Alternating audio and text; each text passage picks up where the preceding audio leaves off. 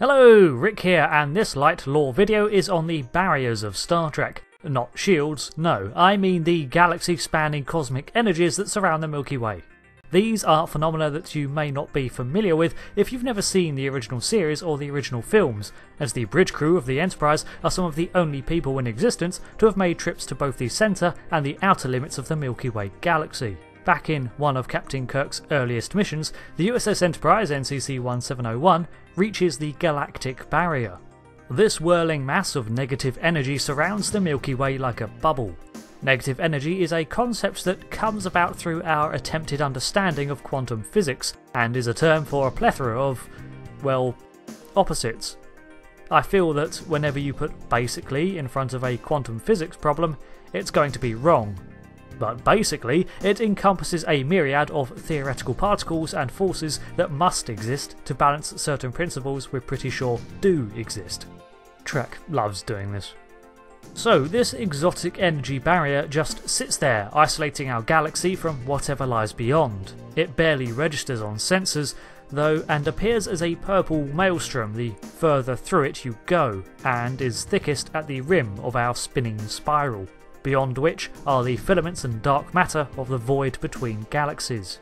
The barrier's effects on ships are horrendous. Its energies can mostly pass through deflector shields, heat up the hull to well over 2000 degrees, and even penetrate the hull of a ship and affect the nervous systems of the crew on board. It often wrecks a vessel passing through it, causing many malfunctions, while the chaotic and difficult to detect nature of the energies make it near impossible to navigate. Transmissions and sensors are unable to pass through it either. The Enterprise failed to travel through the barrier on its first attempt, but discovered a peculiar effect. Espers, those humans with high potential for telepathic prowess, had their powers drastically amplified if they managed to survive.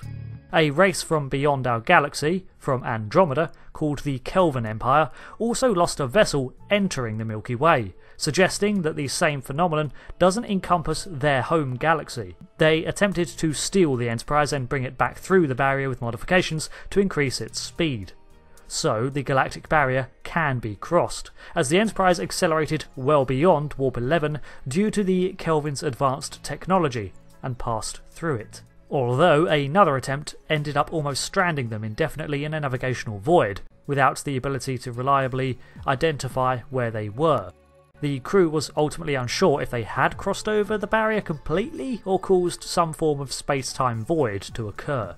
The Enterprise D, under Jean-Luc Picard, was catapulted beyond the Milky Way into the M33 galaxy with a crazy warp drive experiment conducted by a transdimensional being. Star Trek, everybody. The vessel was moving at unfathomable speeds at the time, far faster than Kirk's misadventure, so it seems that taking the Galactic Barrier at an intense speed might allow you to force your way across it. Like running across hot coals, I guess. The exposure is kept to tolerable levels. The Great Barrier is a second barrier, this one located at the core of the galaxy. It is speculated that this and the Galactic Barrier actually meet, with the Great Barrier making it into a sort of donut shape, but this hasn't been explored thoroughly by Starfleet.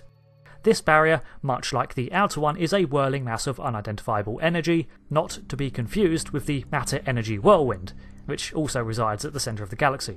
However, unlike the Galactic Barrier, the Great Barrier could be traversed with little effect on a vessel, though perhaps this is only at certain points. As with the Galactic Barrier, however, sensors could not pass through it, and no probe has ever returned from beyond its edge, so no one knew what to expect, except a supermassive black hole somewhere. Though in 2287 the USS Enterprise NCC-1701A passed through it after being commandeered by Cybok and found a planet, Shakari. On this planet dwelt an incredibly powerful but malevolent entity that was attempting to escape imprisonment. What else exists at the galactic core is unknown, but suffice to say, it has proven to be a very dangerous place to explore, with it also being the location of Sagittarius A star, the actual supermassive black hole spindle that our vinyl spins around. It is referenced in several external sources, and supported by evidence from the Kelvin Empire, that the barriers are a unique feature to the Milky Way. As such, there have been several theories about their origin, whether they were created or natural. The fact that you seem to require phenomenal velocities to cross the galactic barrier safely seems to go hand in hand with the fact you'd need such speeds to begin exploring neighbouring galaxies, so maybe it's a good thing that such a barrier exists. If you can breach it, you can reach the neighbouring galaxies in decent time. One of my favourite theories comes from a series of books where the Q are stated to have imposed the barriers to both imprison the entity at Shakari, called 1, and to keep out a power on par with the Q that called itself 0. This entity was brought here by a Q from another dimension to alleviate his boredom, before he realised the danger Zero posed, once aware of our universe. It also states that this cosmic origin for the barrier is why Espers end up overpowered, as they unintentionally siphon off some of the Q Continuum's power when in the barrier.